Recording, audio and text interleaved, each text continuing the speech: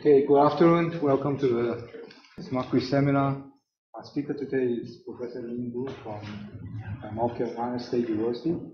So she's talk about modeling, developing digital models for distributed energy resources. Our next seminar is in 2 weeks, May 18th. So not next week, it's 2 weeks. So we'll have 2 more presentations on load flexibility and demand side management.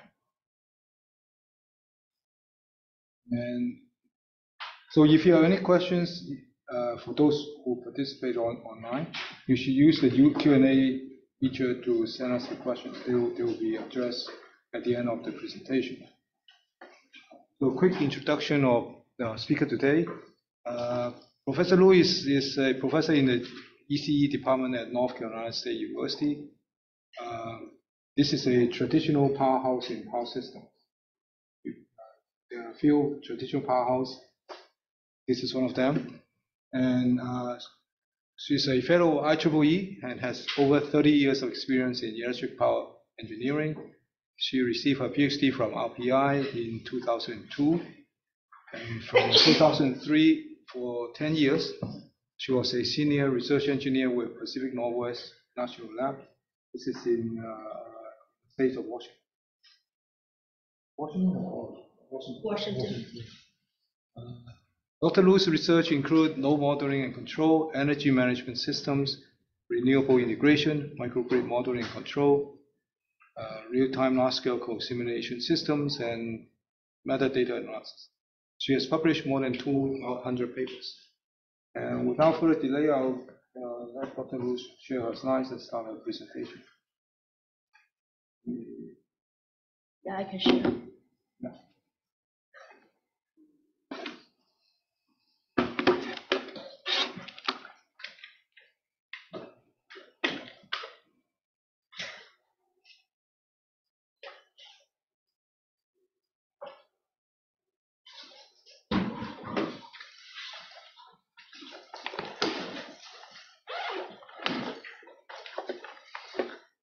Okay.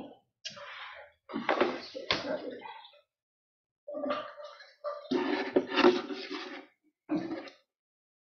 So it's a great pleasure for me to come all this way, talk with you, the future engineers, policy makers, hopefully.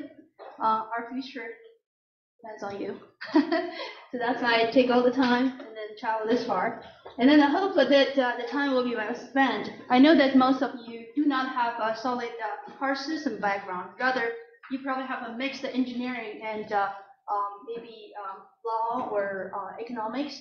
So I'm not going to talk too much about the technical details. Rather, I will introduce this power system digital twin as an environment that you can use to do your own research or study. So our work is mainly sponsored by Department of Energy. And then we worked with New York Power Authority and Strata Solar, who's a solar developer, and then municipal utilities. The reason I mention that is because our research is built on the real system model and data. And then we work with these utilities and solar developers closely to get the real data sets to build this digital twin. So those are the students involved in the study. We have been working on this for about 6 years now. So it's a collaborative effort. So here's the outline of today's talk. At first, I'm going to give you an overview for the PARS platform we developed.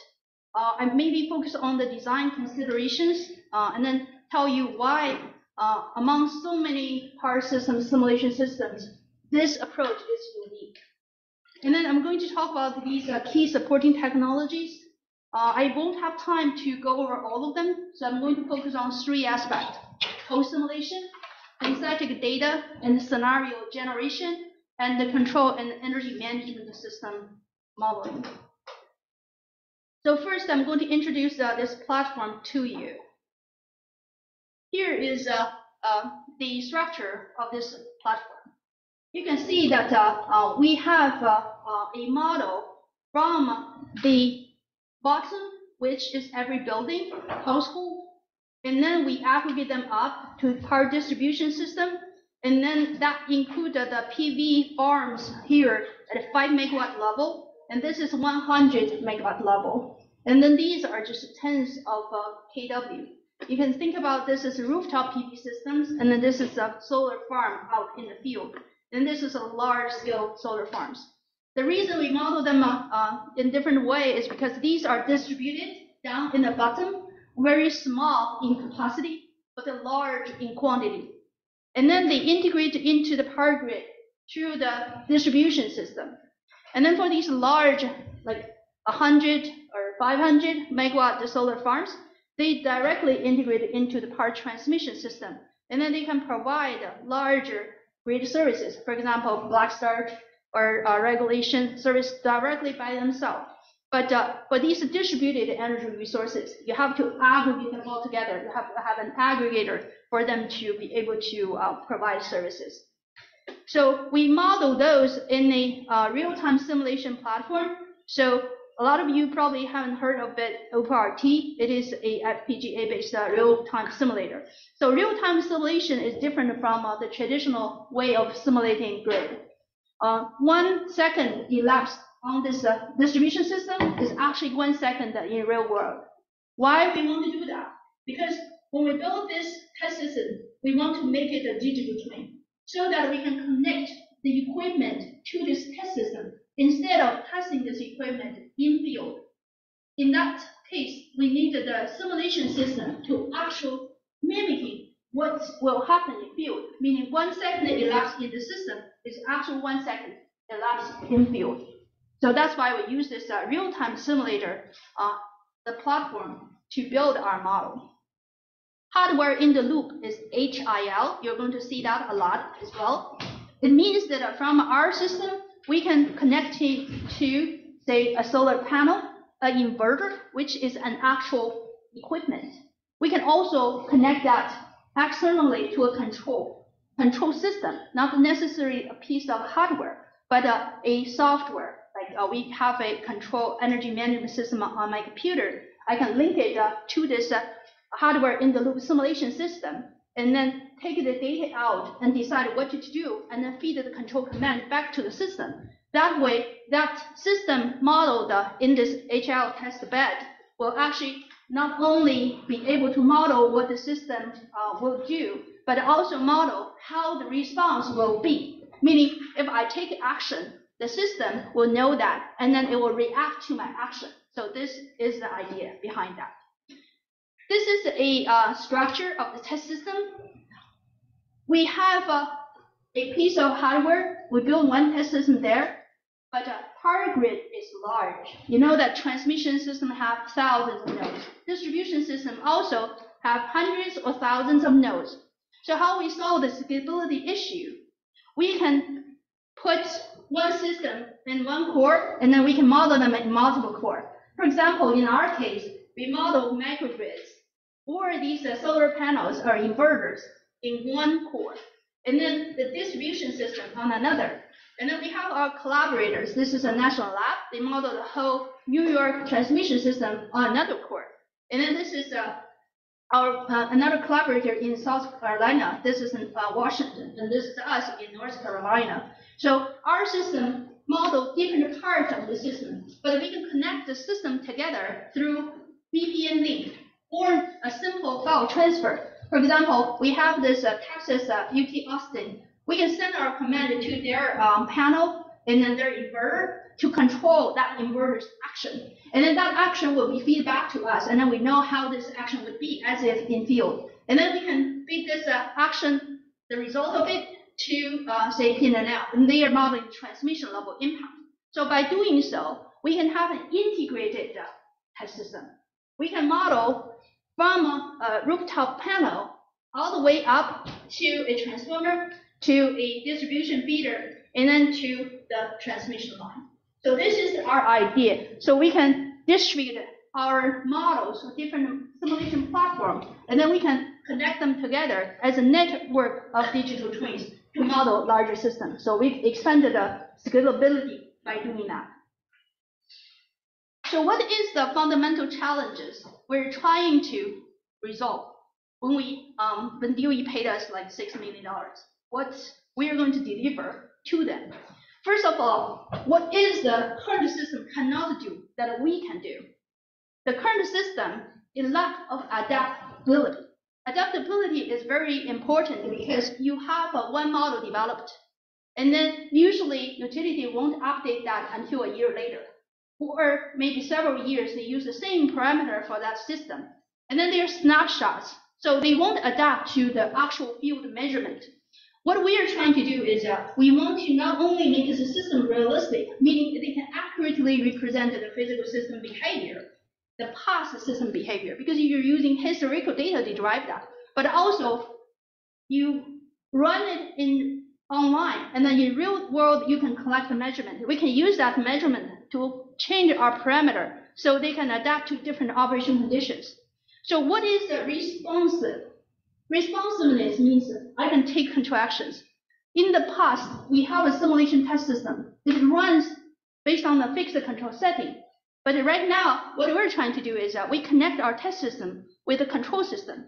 Whenever we respond to a real-world scenario, we take an action. This test system would get that action, open the breaker, or raise the load, or based on the price, drop the load. That responsiveness needs to be modeled. So we need this system to be scalable, meaning we cannot just model a small city, because this whole regional grid includes tens of cities or hundreds of cities. So we need to make this scalable and then capture this uncertainty and variability, meaning in real world, there are a lot of measurement errors. If in your simulation system, you have this really clean sine wave, then when you design your control circuit, it will not have any error because it doesn't really model the noise. So a real digital twin should be able to model these uncertainty and variability in real world as well. And then last, when we have all these models developed, we need to make the model more compact because we cannot rely on extensive computing platforms. For example, we pay $70K just to get 1 or 2 core set up. So if you want to build a larger system, that means you have to spend millions of dollars just on the computing platform. So we need to strike a balance between accuracy and complexity.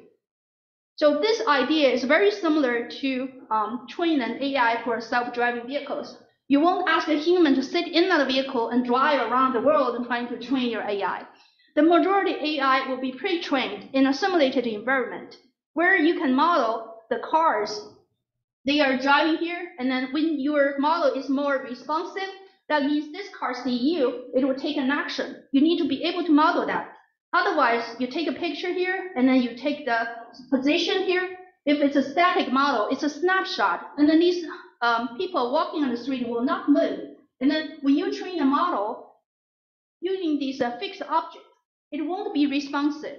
So that's why we wanted the whole thing not only be mimicking where exactly this position is, but when time goes by, these objects will move around as if there's a human moving around. So I'm using this as an example. These are the measurements you took from the real world, and then you will model these human beings in your fictitious world, making them move based on their reaction. I see a car coming. I won't stand there making it hit me. I will probably walk and then see the signal and then walk or not. Just make that decision as well. So here's the design consideration for our platform. First of all, we use the past data. We will forecast the future. Ideally, we only need one set of parameters that, based on the past, I can accurately forecast the future. However, in real life, your model parameter will only be accurate for certain operation condition for certain set of action. So what will happen is, at this point of time, I might take an action, and then I use still the fixed parameter. Then what will happen? You'll see this is what will happen in real world, but your model system probably will go down like that. And then the modeled world and the real world will start to depart from each other. Then if you're still using this model to make a decision, then you won't make the right decision. So that's why we need to make it adaptive and responsive. Because when there's an action here, I either change this model so it can respond to it. Or if I don't have a responsive mechanism, I change my model, making the parameter change reflect that change. Okay. So if I, at this point, detect the error is greater than a threshold, then I'll go back, use this real-time measurement to decide what would be the model parameter I will use from this point after. So I can make a model adapt to the new situation. So this is the design philosophy. You can see that for those of you who have very little power system background, I'll tell you how the major component to build a power system model would be. First of all, you need to model topology, because power system is a huge network. This is a transmission system. A regional power grid at least will have 2,000 buses to reflect all these generators, equipment, and then all the load here, you will have an aggregated load. But each load here is actually representing another thousands of nodes, which is a distribution system. This particular node probably will be San Francisco. And then here you probably have tens of feeders out there. So in the old days, what you would do is that you will first decide what would be the topology. And second, on this topology, these will be generators. These arrows will be load. What are these model would be? And then you parameter write them. In the old days, these are single phase model because in transmission level, ABC phases, they're mostly balanced. So I can use one phase model the rest of the phase. However, in distribution system, you supply single phase load. On that phase, you can have tens of loads, and then on phase B, you have maybe 20 loads, and then on phase C, you have 5 loads. So they're unbalanced. You can see this different color represent different phases. So they use different type of models. So traditionally, they're modeled separately. And then we also will model steady state. You can see that if you have these slow changes, that's steady state model. And then dynamic model is you suddenly have a generator drop offline, frequency will change suddenly, and then you from one steady state moving to another steady state. That's how we call it dynamic model. So in the old days, we used a fixed set of parameters determined by historical data. So in the new day, like what we propose right now, what's the advancement of technology compared with this existing state of the art? What is our advancement? So in the old days, we use worst case scenario, only a few snapshots. So for 1 year, you probably study 10 cases, 10 snapshot peak load scenario, that's it. And then your load parameter or model parameter, they update once a year or even longer. But nowadays, we have a lot of distributed energy resources. What that means to the system? We need to have a lot of distributed energy resources integrated into the distribution system. They aggregate together, they will have a significant impact on transmission. So now we need an interface between transmission and distribution. The transmission needs to not know one load for the whole day. It needs to know that when time passes by, every 30 minutes, give me an update of your newest load. What is the status of your distributed resources? So nowadays, the first thing is we need to model distributed energy resources. And the second thing is the transmission and distribution need to be modeled together. Because there are so many distributed resources integrated directly to distribution that their aggregated impact start to affect the transmission grid operation. Okay. And then the next change will be steady state and the dynamic. They need to be modeled together. Why is that? Because these smaller distributed resources, when there's a fault happen here, a lot of them may be shed offline. And then that dynamic response will decide what will be your next steady state operation point is. So we need to model the dynamics in order to know what's the next steady state operation point is. So the last piece is we need not only time series simulation, but to dynamically calculate and validate the model, whether or not they can mimicking the actual world behavior. So we need to dynamically calculate and validate the model parameters using the measurement data. And then the system topologies, we cannot use only one topology because when we have this many renewable in the system, they can be taken offline because the wind is not blowing, the sun is not shining, they don't generate it. And then you have to dispatch some other generator from remote and then change the topology to do that. So if you use only one topology, model the whole scenario, it's obviously not going to cover all the operation conditions. So we need more scenarios to design the control so it can adapt to all these kind of different operation scenarios, okay? So the last piece of change is right now we have communication networks. So you not only need to model the physical system, but also the control system. Like I said, you have a vehicle. You drive on the road. You need to make a decision based on how many people are crossing the road to decide if you slow down, wait for how long for them to pass. Same thing here. We need to have a control system based on the actual grid operation condition, decide whether or not I need to redistribute our power flow to compensate for example, one area, the wind is not blowing, I need to shift power from this area to this area. Then that kind of response need to be made here in real time. And then if I decide that is going to happen, I need to send back the command to the hardware in the loop system, to this digital twin, to say, hey, now we need to increase the generation on this part to compensate for the deficiency in this part. So this command sending to the system, then they will mimicking the consequence. We have 3-4 plans, so we need to decide which plan is the best. So this part of the simulation need to run faster than real time.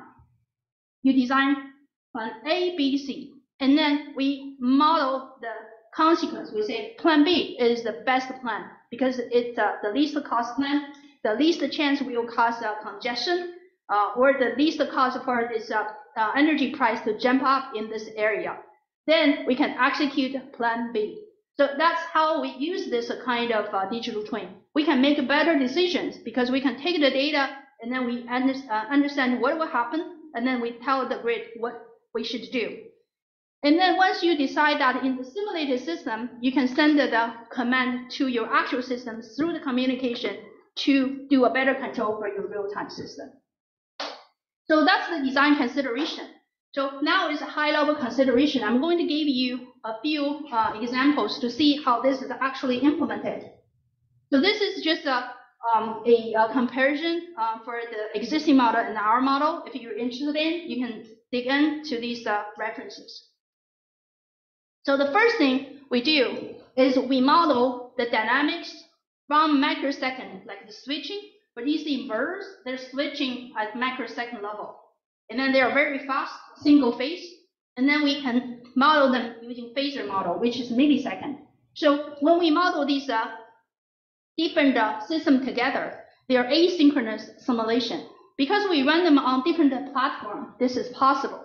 But we need to add an interface to communicate with each other. So this circuit will know what happened in the microgrid. And then the microgrid takes the information from the whole circuit, decide what is next mode. So we will have to consider the dynamic response inside different systems and then simulate them in an integrated fashion.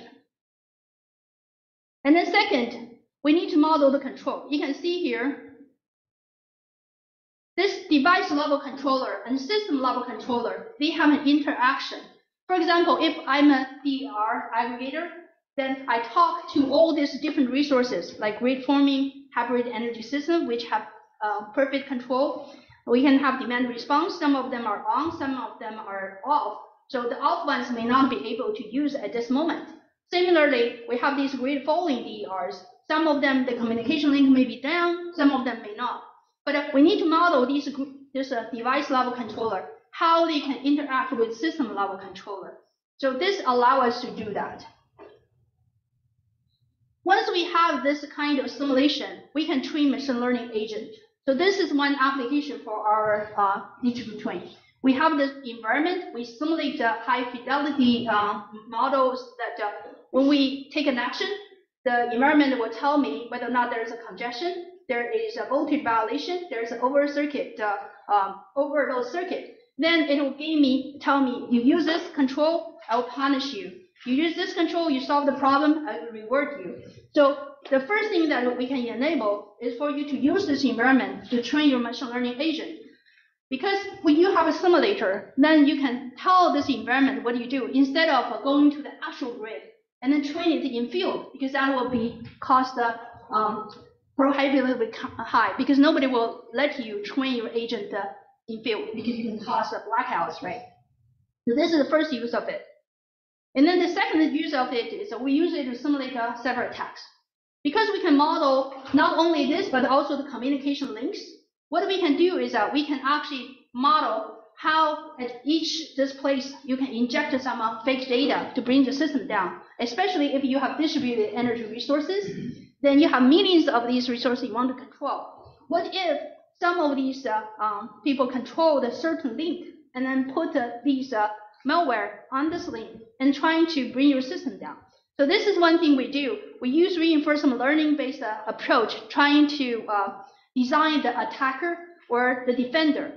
Again, this requires us to use this environment, because this environment will send us data, and then depending on how you set up this scenario, you can attack either this uplink or the downlink. This is a monitor link, and this is a control link.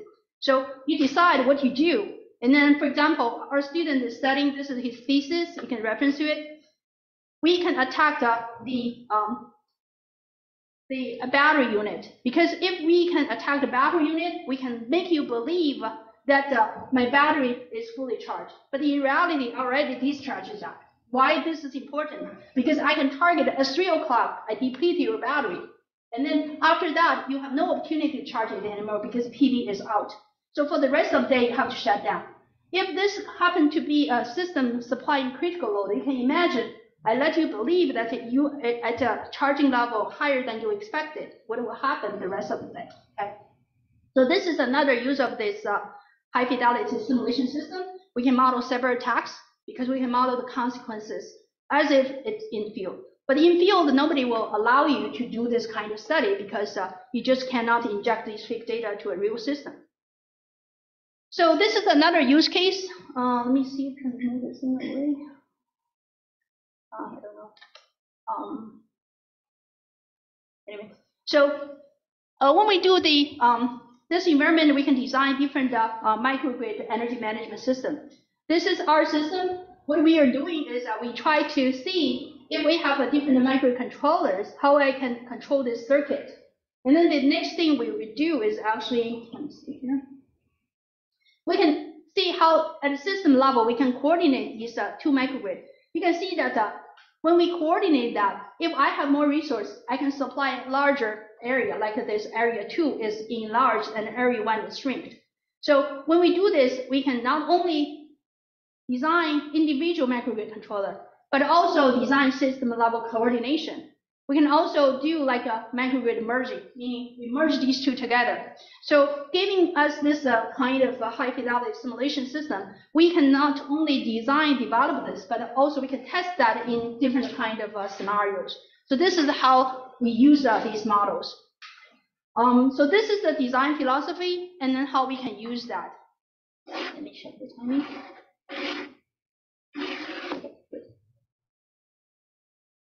And then the next, I will talk about some data-related work. Because we have this test system, we have to make sure it represents enough scenarios. How we are going to do that? In reality, utility have this data set, but these are classified and proprietary information. But if we want to train an agent, we need a huge amount of data.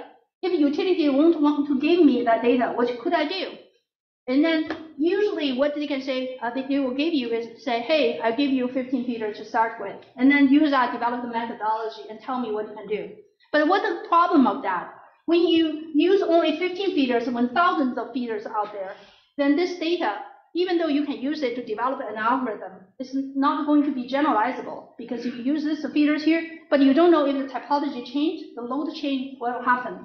So how we are going to solve this data deficiency problem, especially in this world that everybody is holding tight on their data set and refuse to share it. So what we're trying to do is we're generating the static data set. We use real data as an input, and then we develop a machine learning algorithm. We use a GAN-based model, which is used a lot in image processing. We use this realistic data feeding into this generative model, and then we generate a deep fake topology. Deep fake load profile. so that we can represent the different kind of operation conditions. But they are generated from actual data sets. So like I learned from 1,000 faces, and then I can use that to generate people's face, and then ask this machine to recognize that face, whether or not that's human or which part of the country they're from, right? So again, recall this, our parsing model usually requires topology, and then component model, and then parameters. So today I'm going to briefly touch how we generate these synthetic topology, because you can see that if we use only one topology to do the work, is obviously not sufficient. So how we can use this actual topology, generate hundreds or thousands of topologies, allow us to try our developed method will work on different type of topology or not. And then next, I'm going to talk about how to use one set, like say 100 or 1,000 smart meter data, generate millions of smart meter data, reflecting the actual user behavior. So here is our actual feeder. This is the HV system. A lot of research are done by HV system, which is standardized system, simulate everything. But you can see from actual feeders, the shape and then the load location is very different from a test system. So how we're going to handle that? One way of doing that is this is an actual feeder. You can see it has a lot more detail than HV test system. So one way of doing that is directly taking this actual feeder, reduce them to different type of models, and then use that topology. So this topology has the advantage of it's realistic because it's directly from the actual data set. It is an actual representation for that topology. The disadvantage of this approach is when you have one type of topology, you only generate so many associated topology with it. It doesn't have the diversity of it. So the approach we are applying is using this image processing way of doing that. We use a generator, a discriminator. We take maybe 50 feeders, and then we took different parts of the feeder and put them in the generator. We generate a topology. We use discriminator to say, hey, this is the actual topology. This is a fake. So by doing this competitive learning, the generator eventually learns how to generate a topology. This discriminator will say, yes, this is an actual.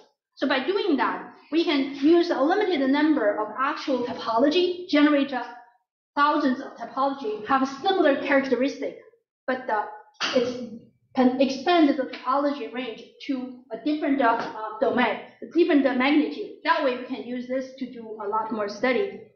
You can see that this is our deepfake topology. So using these topologies, we can generate different shapes and then for different branches. It's like a tree. We take 100 tree, we look at the trunk, the branch, and then from that we learn to generate the shape of the tree, similar to these 100, but we can generate 1,000 type of trees.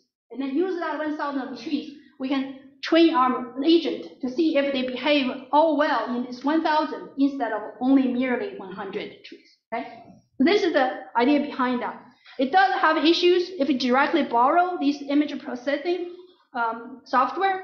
First of all, this is an actual physical grid.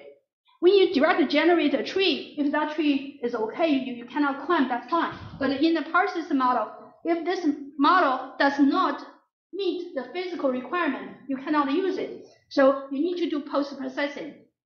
First of all, you need to run PowerFlow to see if this voltage is within limit, if this line parameter actually set up right, so you won't have huge voltage drop, which in reality will never happen. Or you need to monitor the mode collapse, because if you train it too well, you can see eventually mode collapse, and then you want to generate a diversified topology. So in power system, although we can use some existing state-of-the-art tool in image processing and then speech processing, but we do need to use our domain expertise to fine-tune the model or to check the model to make sure they work in the actual system as well. So the next is the component model. After we generate the topology, the next is to give these loads different shapes. Before that, we actually need a high resolution data. However, all the smart meter data is 15 minutes. What's the disadvantage of that?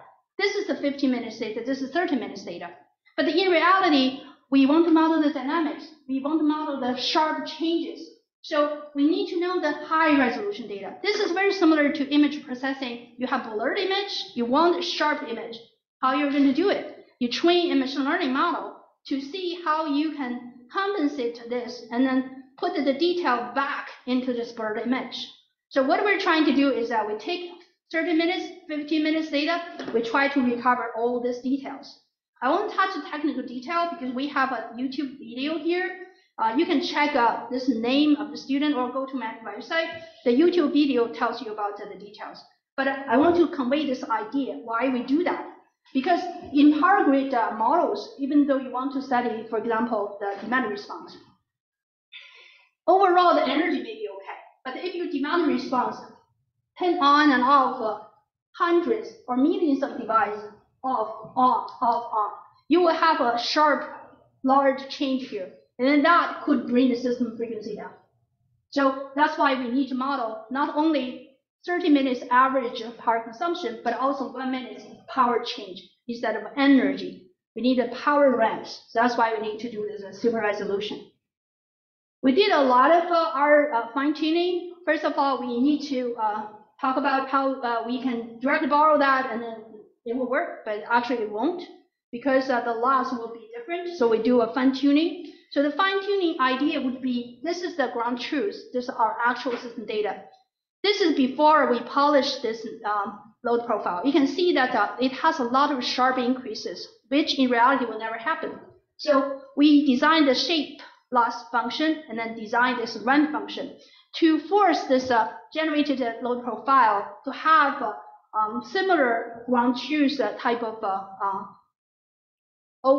we call it that we shape the upper ramp, and then we have this envelope to be similar. So that way we will be able to generate a very similar load profiles and then varying the ramping characteristic. So when we use it to simulate demand response, we can do that.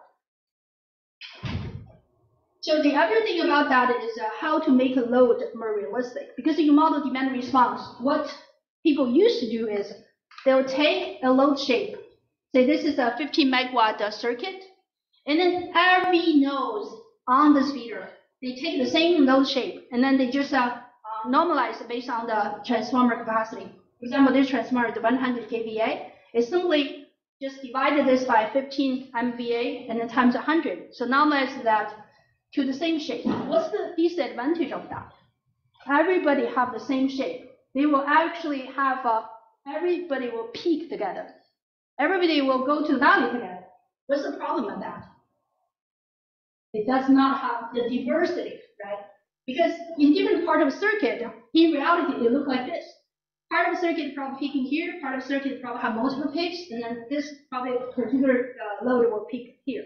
So in order to model that diversity, we need to generate a group of load profiles together so that they bear not only temporal correlation, but geographical similarity. Meaning, suppose we are in the same neighborhood. We see the same weather, right? So our peak time probably the same because if we have this really hot afternoon, our load probably will peak in the same time. But if you randomly draw these load profiles from different area, they won't have that temporal correlation, right? And then similarly, if we live in the same neighborhood, our square footage is the same. And then our living pattern probably will be the same, right? So you will have similar load profiles. So we want to capture that. So what we do is we use GAN-based model, but we don't generate one at a time. Similarly, if you generate cat, you can generate one cat at a time. But if you pull all these cats together, they bear different characteristics. What if I want to generate a family of cat? What do we want to do? We want to have a group of characters reflected. For example, this is a cat mom, this is the babies, right? They bear similar characteristics. You can't put different kinds together. That's why we developed a multi-load GAN to solve this issue. So what we do is basically we face a very interesting issue. First of all, we code this load profile to image. Meaning, suppose we have 100 load profiles. We use color to represent the high and the low. This is 1 kW, this is 15. And then if we think about this one line as this, you squish them, but use the color to represent the power. Then when you generate a group of load profile, it's like it generates a color patch. So by doing that, we will transfer these load profiles into a color patch. And then using that, we can use the state-of-the-art GAN-based model to generate a picture. And this picture will be decoded into different load profiles. So one interesting observation we have is, for a tag, if they're not belong to the same family, you can use a visual inspection, say, this is a fake, that is true. But for these load profile, it's very hard. You need to be a professional, like working in this area, knowing what this group level characteristic is. So for a general audience or the user, they won't be able to do that. So what we're doing is we use this deep learning-based classifier.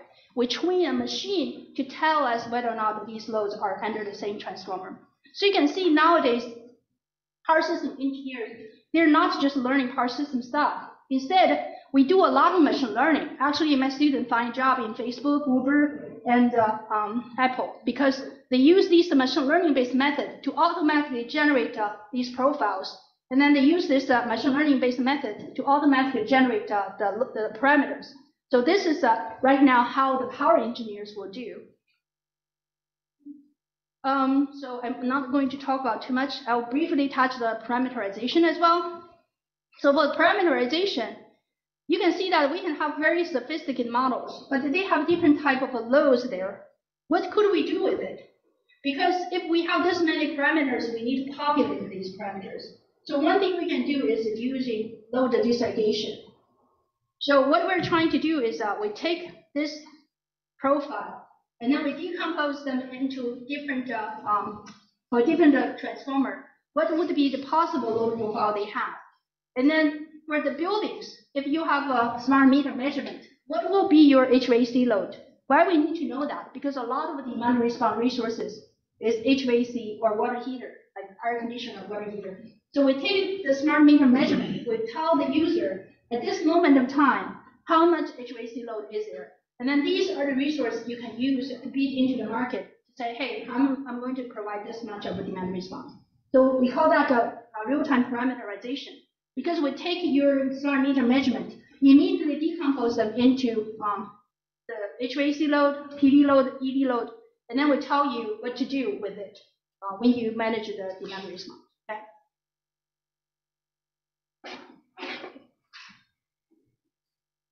So this is more about the parameterization. The next thing that you can see that we tried we not only do this on individual buildings, so this is an individual building, and then we decompose what the HVAC is. We also try to do them on aggregated buildings, like 10 users. What would be the HVAC load for these 10 users, 15 users, and 100 users? So once we take the smart meter data from a building, or take the measurement from a transformer, or take a measurement from a whole feeder, we'll tell the operators, here, you have this many air conditioner load you can use for demand response. And then they will decide, okay, based on this, I have probably can use 10, 20 kW. And then which user I picked. So if I have these users, I know each individual, I can see at this moment in time who's contributing the most, and I will pick that as a response resource. Instead of I pick 10 users, some of them, the HVAC load here is actually 0. Then I pay them the money, but they didn't actually provide any response. So these kind of load disaggregation algorithm is very important as well. This is the #1 application the utility actually wants from us because they want to see the efficacy of their current demand response programs. So the last one is more on the energy management. For this piece, when we develop the energy management, what we are trying to do is a per phase demand response. I think a lot of you probably will be interested in that because this is a distribution feeder.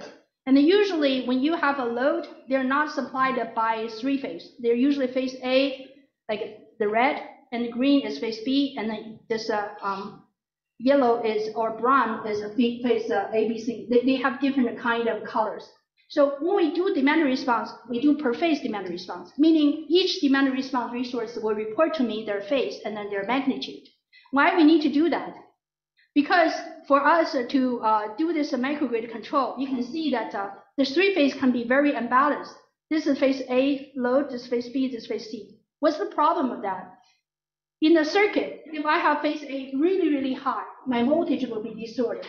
And then my protection relay may not work. That's first thing. And second, the power quality may be an issue. Some of the motor loads may not function. So if we do per phase demand response, I think I have 2 more minutes. I'll just cover this part, and then we'll start to get into the Q&A. So what we do is different from most of the demand response. We consider per phase, meaning right now, even though I see there's no need, I have enough power, I don't need to respond to that, but I want to reduce the phase A load so that it will close to phase B and C to remove that imbalance. And then the other thing we can do is to remove the arrow between the forecast. Here, the forecast is here, and then my actual load is there. It's under forecast. So if I do demand response, I can remove this condition, like if I have under focus or over focus, I can use demand response to compensate for that. So you can see that this is the actual load in a real system. You can see that for group A, this is a phase A load, and then this is a phase C load. So A and C are very close, but the phase, this is phase B. Phase B is almost like 1/4 of these two loads. And then this is the second group that phase C and the phase A are close, but phase A and B are close, but phase C is lower. So in reality, this is often the case. So if in this case you have different load group inside this feeder, what's the problem? If you have microgrid, and then I need to supply different load, and then I need to maintain phase balance. If this is my power source is at, then I need to pick up group 4, because this group 4 or groups 2 and 3 would probably help me balancing the whole load. But if I only pick up 1 and 2 or 1 and 3, then I probably won't have a balanced load. So this will be unfair to certain loads. This is another example. If I have a power source at 2, this one is balanced. Then I only want to pick up another load group that have balanced load. I don't want to pick up grid A, because if I pick it up, if I don't have demand response, it will make my load very unbalanced. So to group A, it's unfair. So that's why we want to use demand response to remove this imbalance so that all the groups can be served equally. So this is another thing that we are considering why we do load disaggregation, because then we can have a real-time monitoring of these demand response resources. We can control the phase balance among these loads.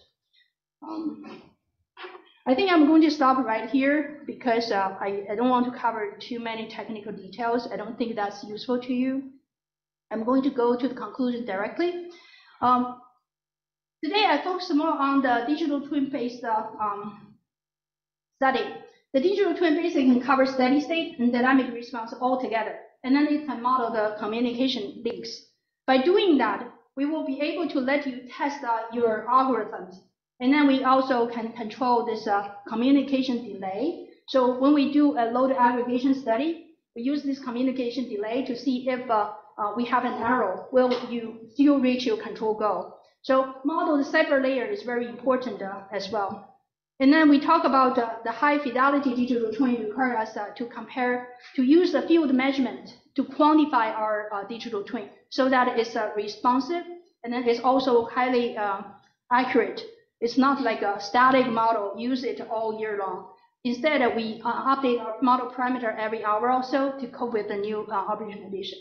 So the challenge is still on the data acquisition side, because each time you have a limited data set, you need to try to use a synthetic way to augment the data. You generate a lot more synthetic data set. But if the synthetic data set is generated from a very small group of data, then your synthetic data set can only reflect the characteristic of the data given. So you still need to get more diversified loads to start with, even though you generate a lot of synthetic data. But you need to pay attention to the data you ingested. What's the limitation of that?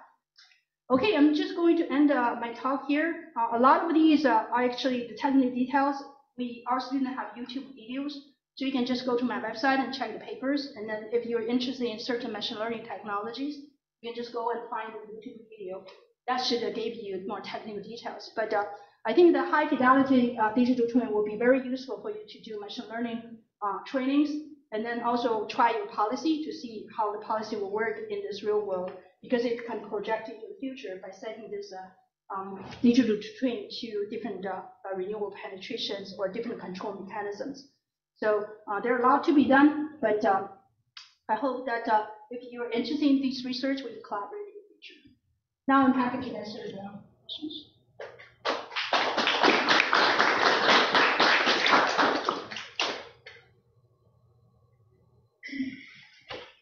Questions?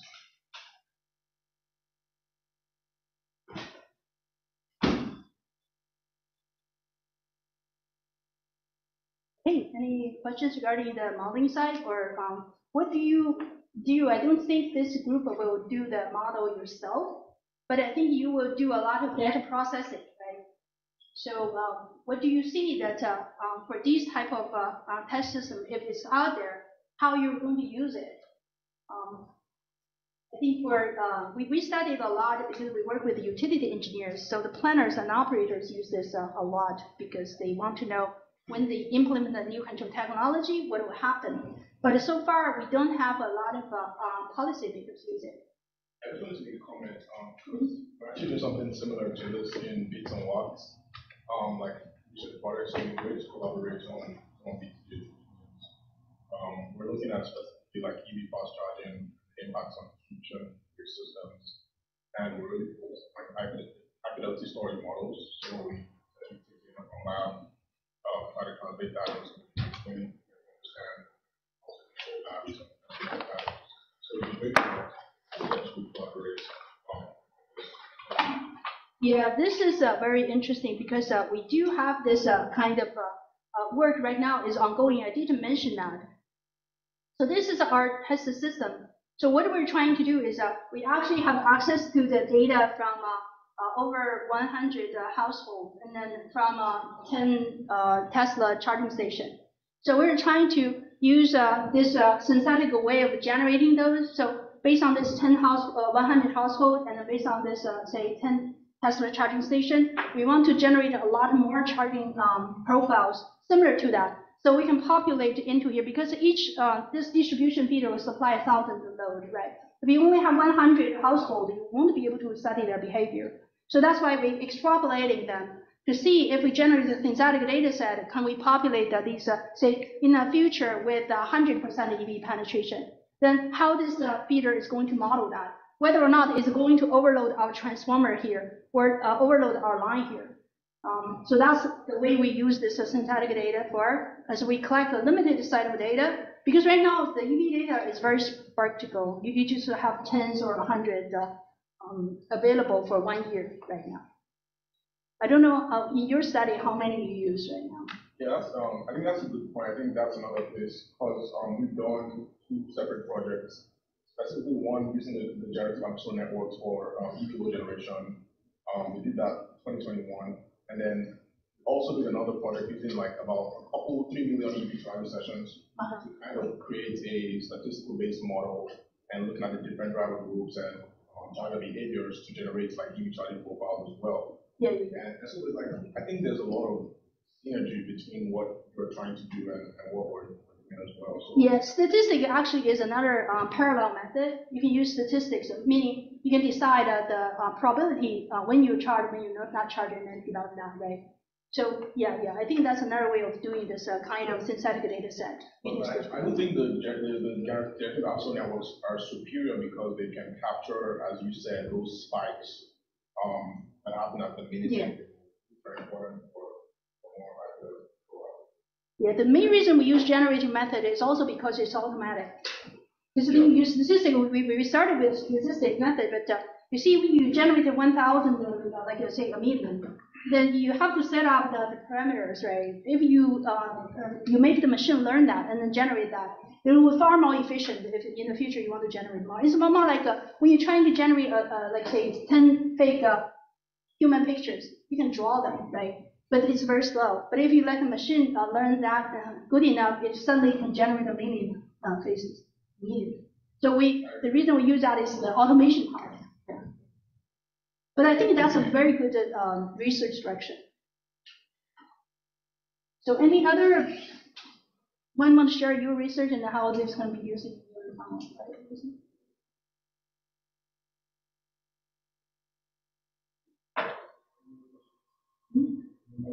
Yeah. Okay. We put on time.